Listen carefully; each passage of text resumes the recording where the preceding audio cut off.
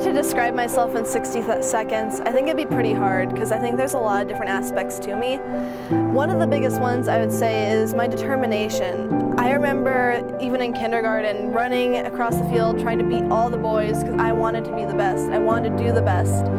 And I think that plays a huge role in who I am today. Even today, I try and be the best out on the field or even in the classroom.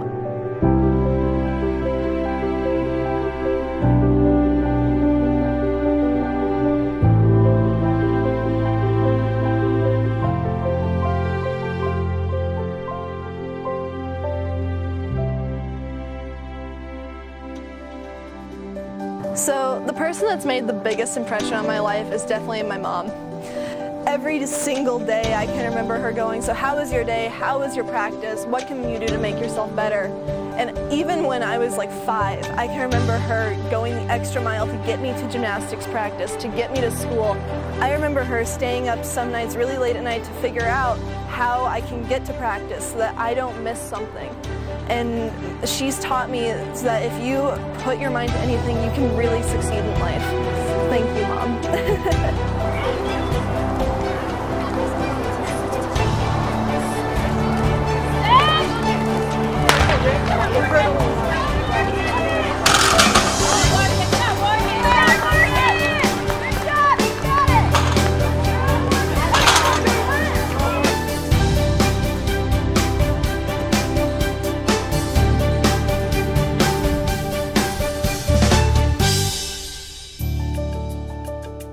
I've had a lot of coaches in my life, and they've all taught me something different, and it's always helped me become who I am today.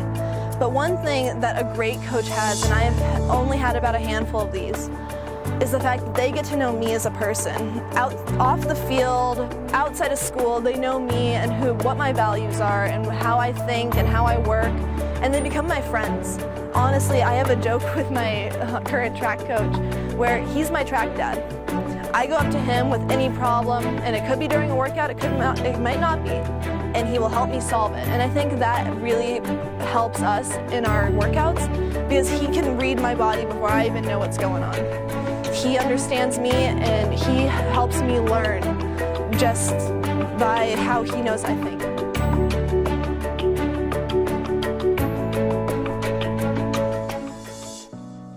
My role models are kind of unconventional.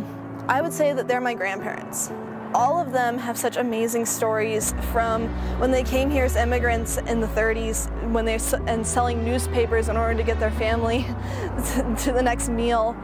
I think that their determination has really come out in who I am today. Even my grandmother on my father's side, she came over to the US when she was 21 to help raise money for her family and send it back to the US or to Sweden. And I think that is such an emotional and moving story for me. And another thing is my Grammy. She put her education before anything else.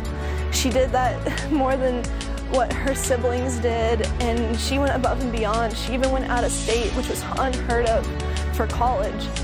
And when her father said, "If you come home, I'll buy you a car," she said, "No thanks, I'd rather walk to my classes." I think that is something I aspire to be every single day.